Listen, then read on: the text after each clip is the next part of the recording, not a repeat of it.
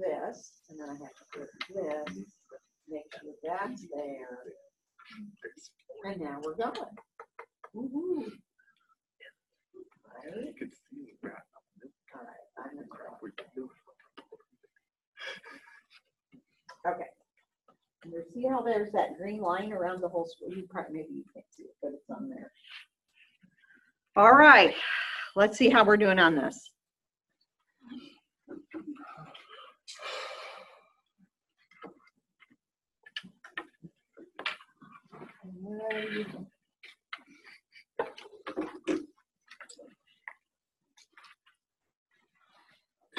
I maybe should have put none of the above in case you came out with a more creative answer.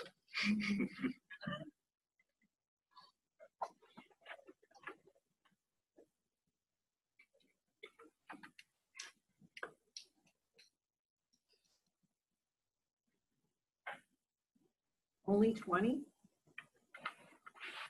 Usually we're like 20 something. Like 25. Do you think it's the weather? Do you think homecoming did them in? Do you think it's the fact they didn't get, they don't know their test grades, so I can't blame it on the test grades. It's too cold. I would have to go to work.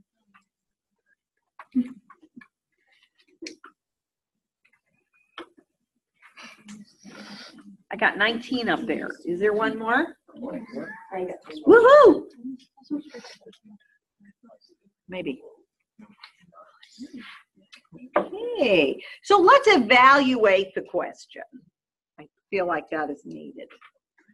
All right, so what happens in this reaction? We have an alkane and we have Br2, and what's that? Light. Okay, all right, so what is going to occur in the reaction? Then we'll worry about where it's going to occur. Substitution. We're going to substitute what? That's a U. Substitute a bromine for a hydrogen. Okay? Not a carbon, a hydrogen. So what does that rule out? If you look at the little answers, that rules out E. That rules out B. Because what happened here? People just threw a methyl group away. We're not doing that. Okay? Don't throw them away. They're still there. You should have the same number of carbons in your answer that you have in your start. Okay? Okay. Now, what else can you tell me about bromination? Anything else? We talked a lot about it last time. Okay, let me ask you this question then. How many possible products do you think there are for that? How many possible?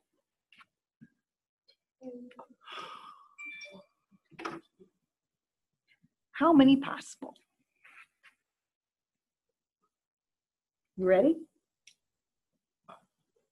There's 5 possibilities. Okay, let's find them all. Okay, 1, 2, 3, 4, 5. You see the symmetry in the ring, that the ring is symmetrical. These 2 carbons would give you the same product, and substituting off a hydrogen off these 2 carbons will give you the same product. But it's different than this one. So if you need to, write out every one of them so that you see that these 2 are the same and these 2 are the same. Okay, so there's 5 possibilities. Which one is right? What is bromine specific for? What kind of hydrogen? Oh boy. You slept since Friday? Is that what you're telling me? No, that's, I didn't.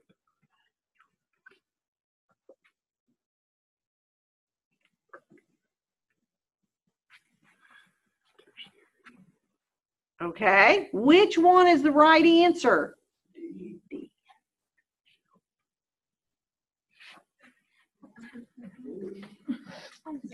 I'm still confused.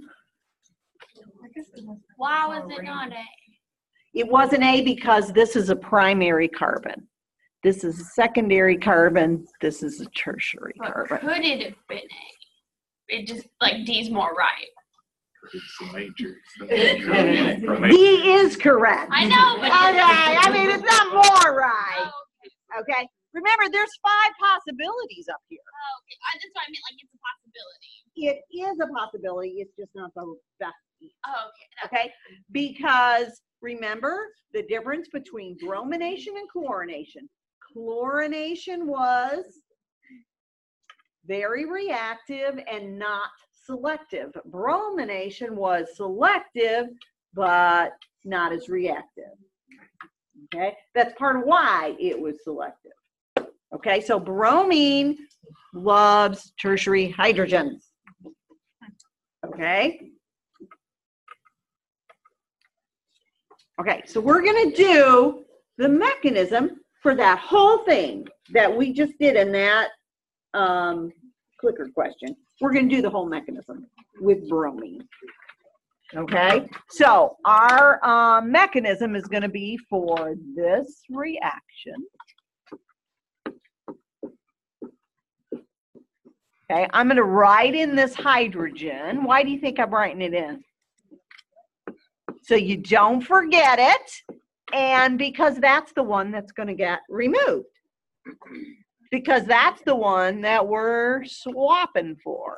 So here is our product.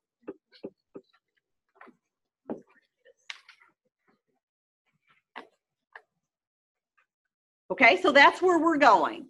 Now, one thing to tell you, it isn't a big deal yet, but it will be shortly, is that this reaction is a free radical mechanism. And how do you know that? This is your clue right here. H nu is the clue. When you see H nu, that means it's a free radical reaction. Okay, yes, you can have heat or H nu, but usually H nu, like 99.999% of the time I see it written, they're gonna write H nu. Okay, that tells you that it's free radical. And you're gonna do the steps like this. We're gonna do other mechanisms that aren't free radical. And what always happens is because we do free radical first, people wanna make every reaction free radical. It doesn't work that way. Praise the Lord, actually, because you don't want them all that way. All right, so what is the first step? What kind of step do we have first?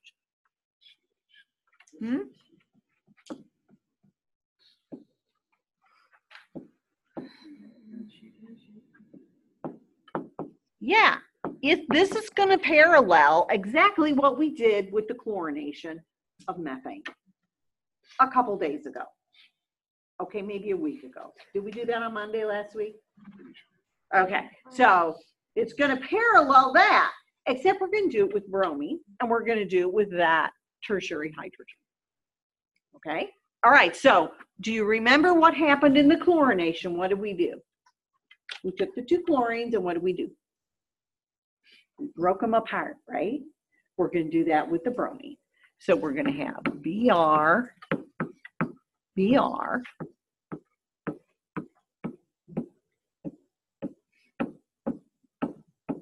Okay, I'm going to write in all the electrons so that there isn't any problems. Okay, this will only happen with the light. Okay, if you don't have the light, if this is sitting in the dark in your drawer in the lab, you're not going to get any reaction. Okay. All right, so now what are we going to do? We're going to take this bond. Every bond contains how many electrons? 2, and we're going to put 1 electron on this bromine and 1 on this. And it doesn't matter if you draw it like that, like a fountain, or like that, so long as 1 goes to each. Now, what kind of arrows did I use?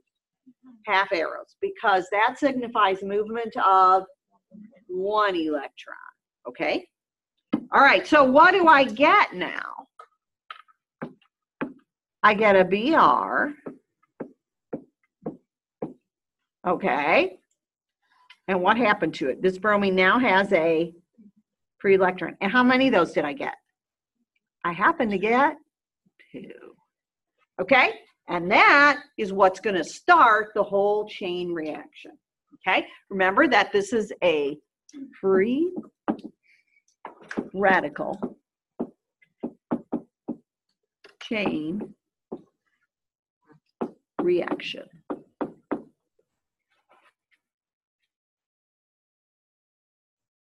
Okay, what was the next kind of steps after initiation? What do we do? There was another word for it. Propagation. Here's where we're going to do the real thing. We're going to make our stuff. Okay, so we're going to start with, we have to have that bromine free radical.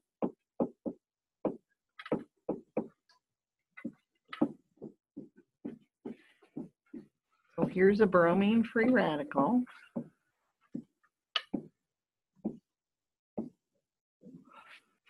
Okay.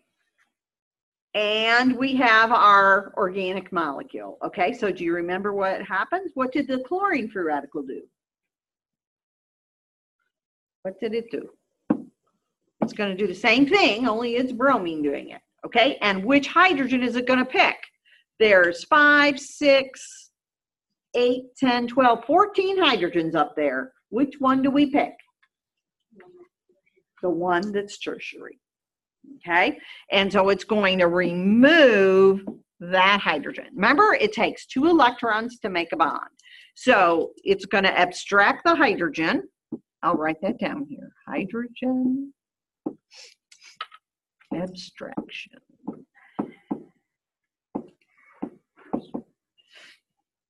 Okay, but wait a minute. What happens to the other electron in the CH bond over here? Remember, there's 2. It goes to the carbon. Okay, so what do you have now? You have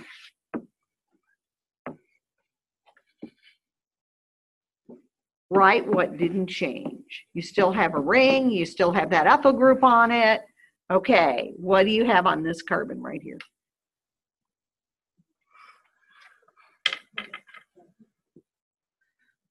An electron.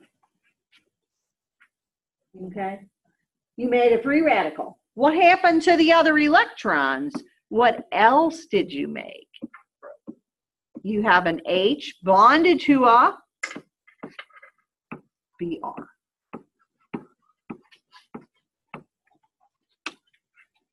Okay, that's my free. I made it big. All right, do you see how these little half arrows and you end up with this? That's the hardest part right there.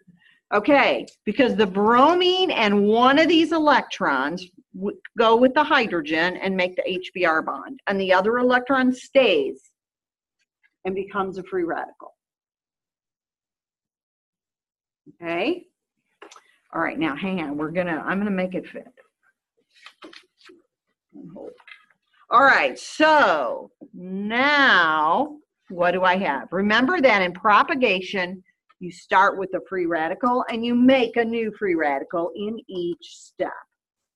Okay, so now I'm going to start with my free radical that I made, which is this one. Okay, and notice what kind of free radical it is. I didn't say that earlier. What kind is it? Classify it. It's tertiary. Yeah, okay. That's right, just write down. You'll understand what I mean as I keep asking those questions. All right, now, what does that do? Well, the logical thing you might think is, oh, it finds the other free radical, they come together and they make our product. But that's not what happens, okay? Because what happened to the other bromine free radical? It did this, okay? So when you do this reaction, every bromine in the reaction mixture does not pop apart and make bromine free radicals at the exact same time, okay? A couple of them get enough energy and they do it, and that gets the chain started. Okay, so remember, this is a free radical chain mechanism. We're going to have a little repeating thing here. Okay, so what's still in there? Well, there's a whole lot of bromine in there because not all of it busted apart and became free radicals. The percent is very small at any given time. I'm putting all my electrons on my bromines. Okay, so now the free radical that we made, that's the carbon tertiary free radical, well, it takes how many electrons to make a bond? 2. So there's one. Where's the other one come from? Over here. And then what happens with this bond? What happens to the other electron in it? It goes to the other bromine. That's still a part of propagation. Yep. No, that's still part of propagation. Propagation in this reaction is 2 steps. All right, so what do I have now? So here's my part that didn't change. So now I made a bond from the tertiary carbon to a bromine. Okay. Okay, and then what else did I make? I made a bromine free radical.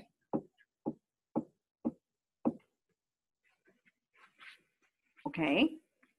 Now, what does that bromine free radical do? What does this do? It goes back and does this. It abstracts a hydrogen from another starting material of ethyl cyclopentane, okay? And this thing is a chain. See how we're just keeping it going, okay? This gets it started. Propagation keeps it going, okay? And this is where, oh, I still have a pen. All your product almost is formed. Okay, almost all your product is formed that way. Okay, are you with me? Are you following the little half arrows? Remember, it takes 2 electrons to make a bond, and we have to do 1 half arrow and 1 half arrow. Those are the 2 that make a bond. Okay, and you have to account for the other one in the bond up breaks. Okay, that's all that's in this reaction mixture. There might be some solvent, but we don't have to worry about that. Okay, so what were the last kind of steps?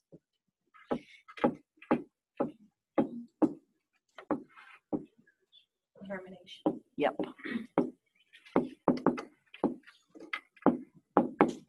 Remember that these steps occur after almost everything is used up. These compounds are formed in very small amounts, okay? The 1-bromo, 1-ethyl cyclopentane, that is your main product, and it is formed in propagation. Okay? All right, so what do we do in termination? We take 2 free radicals and they come together because there's like nothing left for them to do. Okay? So we do all the possibilities. So what are all the possibilities? What are the free radicals that are formed in our reaction mixture? Well, give me one. The bromine, right? Okay, what else? Yeah, the free radical off the carbon. So what are our possibilities going to be? A bromine plus a bromine. Okay, what else? A bromine plus the carbon one. And what else?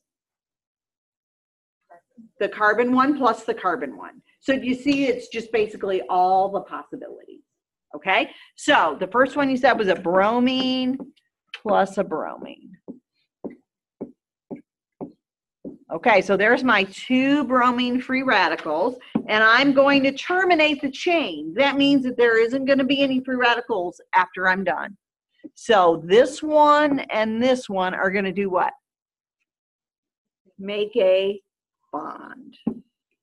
Okay, so we're going to get a bond between our 2 bromines.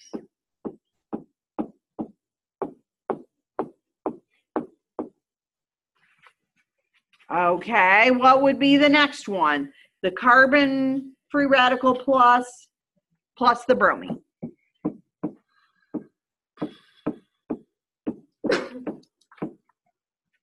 Okay, so we're gonna, this electron and one of those.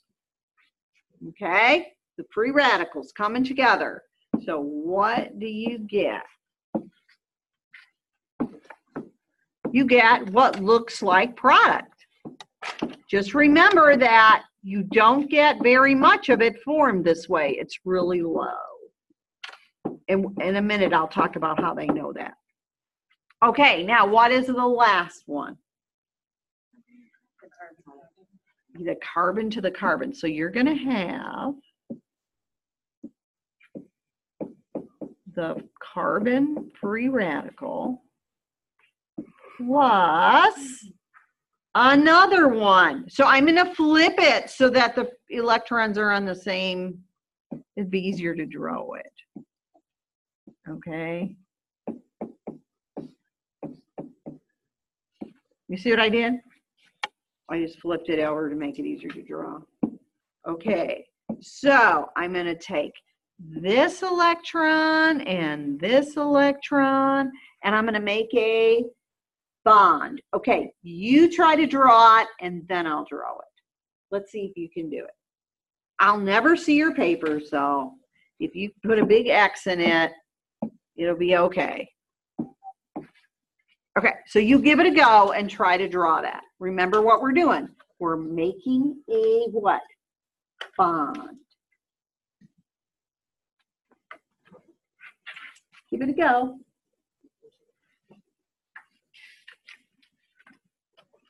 See how you're doing. See if you're awake today. I'll give you a clue.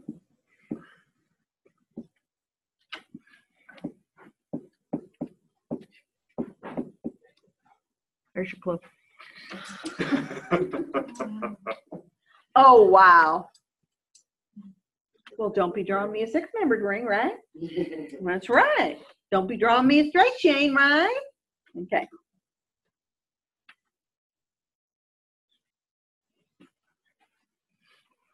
All right, is this what you did? Draw a bond and then draw the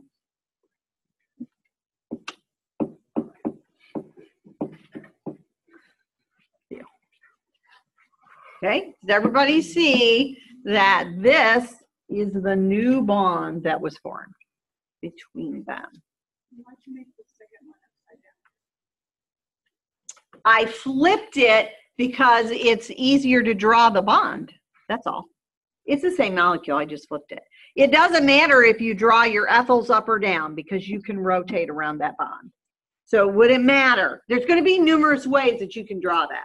Okay, but this is not the way to draw it. This is the most common wrong answer I get for these kind of things. Okay,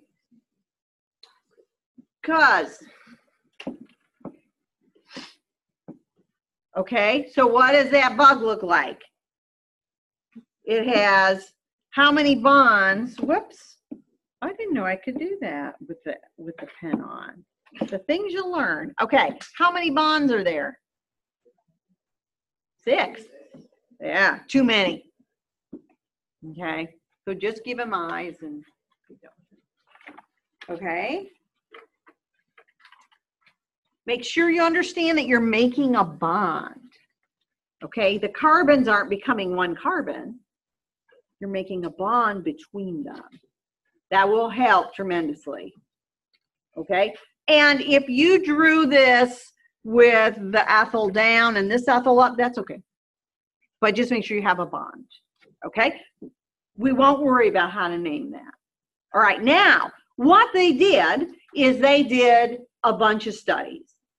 Okay, and they analyzed the reaction mixtures, and these things were found in there. Okay, these dye things. And they took and they used bromine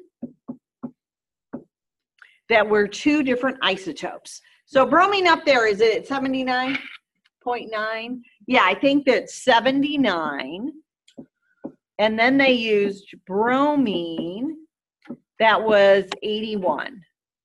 Okay, so those were the two, and at the end, they found this formed that was scrambled. Okay, so they had a mix of all the isotopes. That's how they know that this is really happening.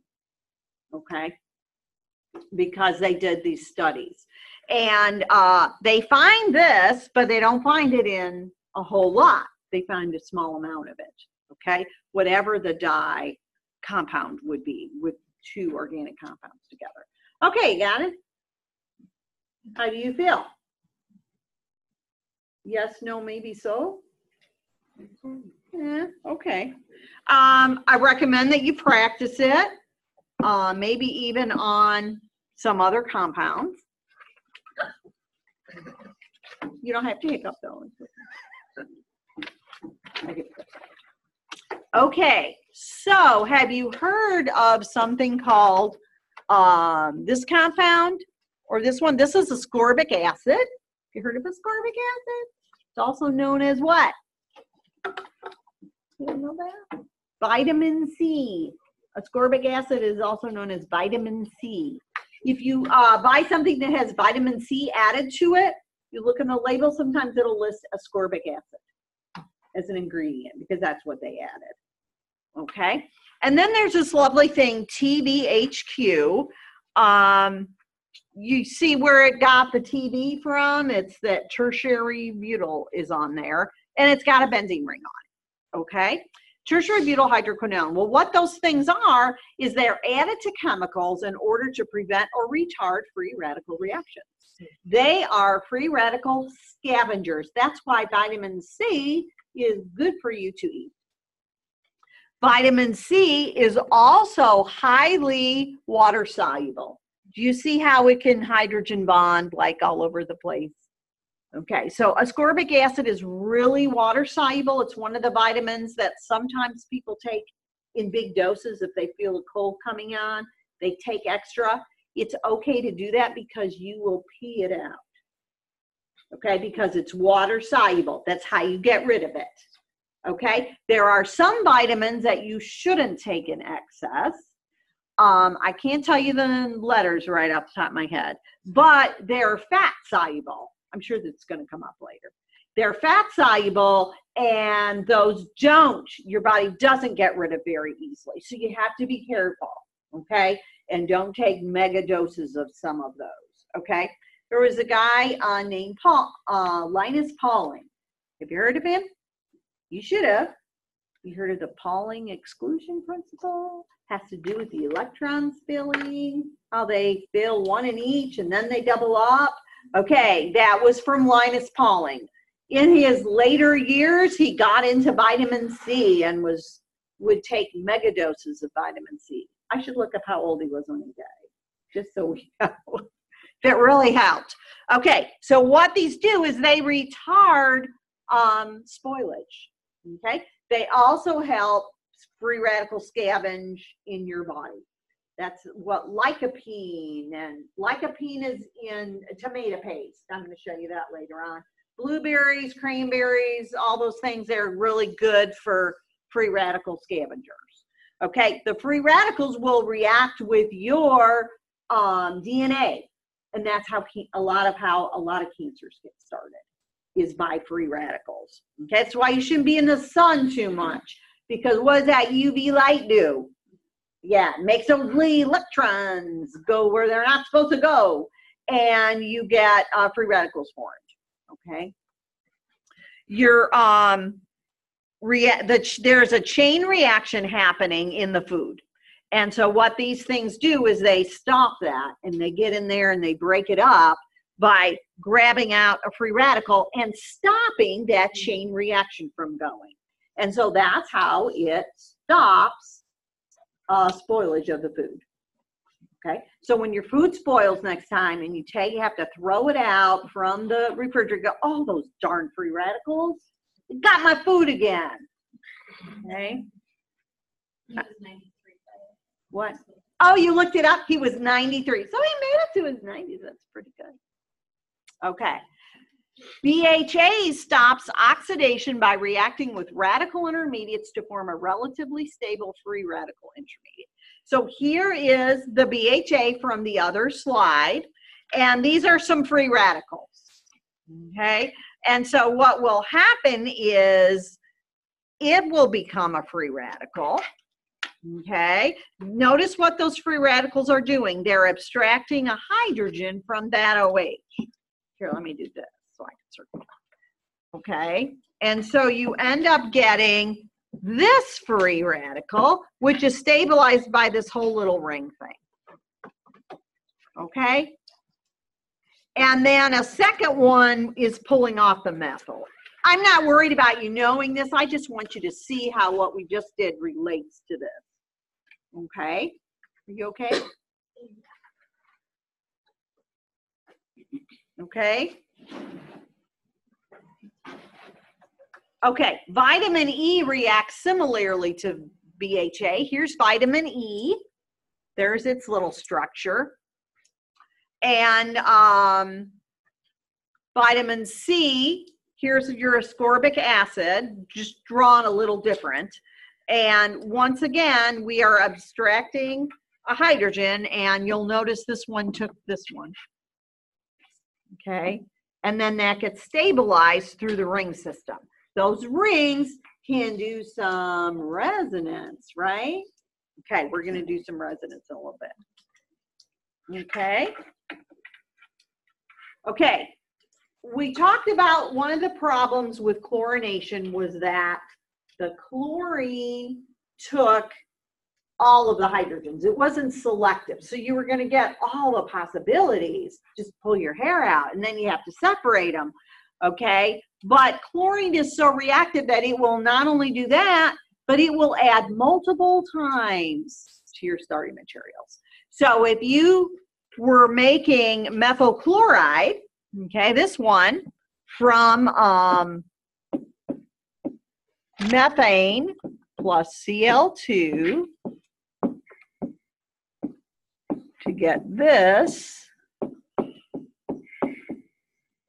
okay, then what happens is that methyl chloride can react with another chlorine to make this compound, which is called methylene chloride. Have you seen that in lab?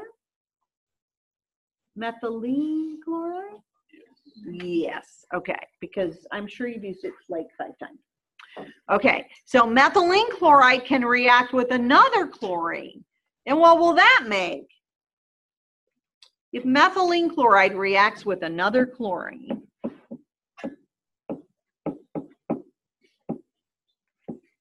what will you get?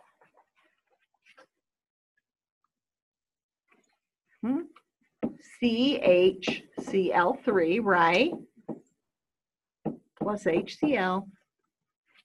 Okay, you get chloroform, and chloroform can react with another chlorine to give you what's called carbon tetrachloride. So you can get all of them, and this can happen even with bigger molecules than methane. So you see how after you substitute one chlorine, if you put a second chlorine in, what happens? Oh my gosh, there's like a billion possibilities. And separating them gets to be really tough. And that's another reason why we don't like to use this reaction with chlorine. It works, but we don't like it because it's hard to get your products afterwards. Because you don't want all the products together, you want them separated, okay? One way that they tried to get around it was they said, okay, let's use a whole bunch of the organic starting material, like a buttload of it, so that the chlorine's chance of finding one of those to react with is much higher than finding one that already has a chlorine on it, okay? And then at the end, you can have, let's see, let me give you a, okay, now I want to do this. So here's a compound. What is that? Cyclopentane. I'm just checking on it. All right, I'm going to react it with chlorine. Okay. How many possible products are there for monochlorination? 1. How many? There's just one, right? Do you agree that each one of these carbons has how many hydrogens? 2. And that they are identical all the way around. It doesn't matter which one you would pick. This, I blame the board. Everybody see that all those hydrogens are the same. So it wouldn't matter which one you picked, okay? But what are we going to do? What does this reaction do every single time? It substitutes a chlorine for a hydrogen. Okay, what's the byproduct that you get that you have to worry about? HCl. Okay, if I ask you for the organic compound, all you have to draw is that. You don't have to give me the HCl. It's a bonus if you give it to me. You won't get a bonus point, but you can be excited that you remembered it. Okay, we'll go with that. Okay, so what you would do is cyclopentane is a liquid. You would use an excess of this because once you make this, if it reacts with the chlorine again, here, I'll just write a Cl dot. Do you see how many possible products there are now? 1, 2, 3. So what are the dichlorination possibilities?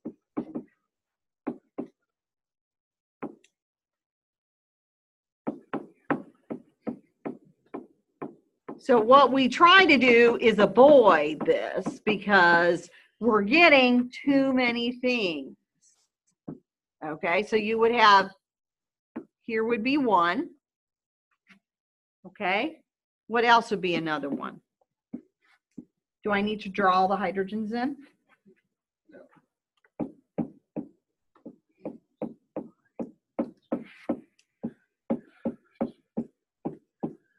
Do you see that these two are going to be the same and these two are going to be the same? Okay.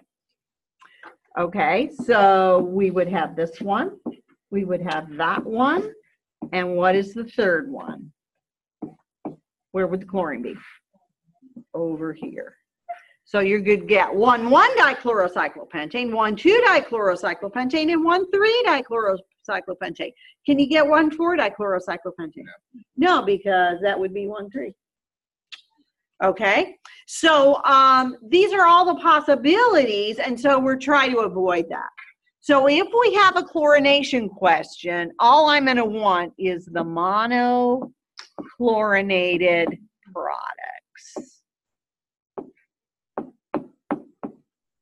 But you can't predict what is going to be major. Okay, remember with chlorine, it didn't work. We thought we had it figured out, and then life happened, okay, and it was not correct. All right, so I'm going to give you, let's do a straight chain. And I'm going to ask you, what are all the possible monochlorination products for that reaction? What are all the possibilities? And then you'll say, let's just do bromine.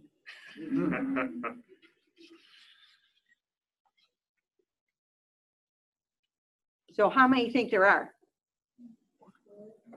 Good, you're doing better on that. Okay, if you look at this and you don't know where the hydrogens are, write that in. So sit here and do this. Write the hydrogens in.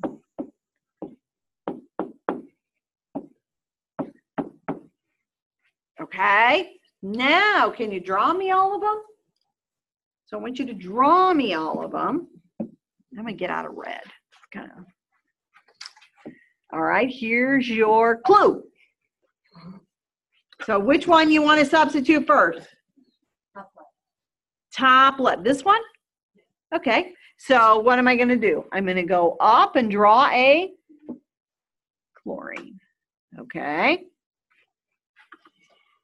Does everybody agree there's only one hydrogen on that carbon in the black molecule now? Okay. Let's go. You could go over here and be excited that you remembered this. If that helps you keep track of all the atoms, okay? But that's one product. Give me another one. What else are we going to get? Bottom left. Do you mean this one or do you mean down here? That's right to me. This one? Okay, so how do I draw that one with the sticks? Huh? Do I just write a chlorine there? No, you got to draw a bond and write the chlorine. It's one of the biggest mistakes. People just write it CL and that's not really what they meant. I got to grade what you draw. I can't grade what you mean or what I wish you mean. Okay? All right, what else? There's two. Bottom right. All right, so I'm going to start with this. Okay, so how do I put one on that bottom right? You have to draw a bond and put your chlorine. That makes it look like there's a free radical there. There's not a free radical there. Okay, there's one more. What's the other one? Right, on the tertiary hydrogen. And to be perfectly honest, I do not know which one of those is major. I'd have to go look it up and see. I'm sure somebody did it and figured out what was major. Okay? All right, now looky here. What if we take that exact same molecule and we do this? Okay, now which one is major? Yeah, all you're going to draw is going to be one. Okay? And if you want, in parentheses, you can put plus. Okay, I'm just making sure we're going to put HCl. Okay? Is that making more sense today? Okay, maybe. So you're going to practice doing your free radical reactions, okay? Because I can give you all kinds of comfort. Okay. You have to see that it's free radical, and you need to see that it's going to be a hydrogen and a bromine are switching places, or hydrogen and chlorine are switching places. Okay? You can't look at every reaction, every molecule I draw up here, because truly I could draw thousands of them. You will be able to too by the end of the semester. Okay? And say, oh gosh, this is a whole new reaction. It's not. It's really the same thing over and over. There's a pattern. And that's what we're going to do is we start delving more into mechanisms, is we're going to be looking at those patterns. Okay? Now, we have talked about, here, I got to get something light. Okay, we have talked about free radicals already. Okay, we're going to talk a little more about these other three. Those other three are things that are going to be formed in other reactions. We mentioned them a long time ago. Do you remember those words? Oh my God, I'm telling you. So a carbocation, you got what on the carbon? A plus. A free radical, you got what on the carbon? An electron all by itself. A carbanion has what on the carbon? An electron pair, but what does a carbene have on it? Okay, so how are you going to tell a carbanion and a carbene apart? The carbanion is negative. It has 2, 4, 6, 8 electrons. How many does a carbene have? 2, 4, 6. But notice it doesn't get a charge. What's the normal valence of carbon? Okay, how many unshared electrons are there? 2. We're sharing how many electrons? 4. Half of 4 is 4 minus 2 is just like the free radical, it's one that people want to put charges on. Okay? And we'll use it. It does some fun things. All right? Are you with me? Okay. We'll have some more clickers next time.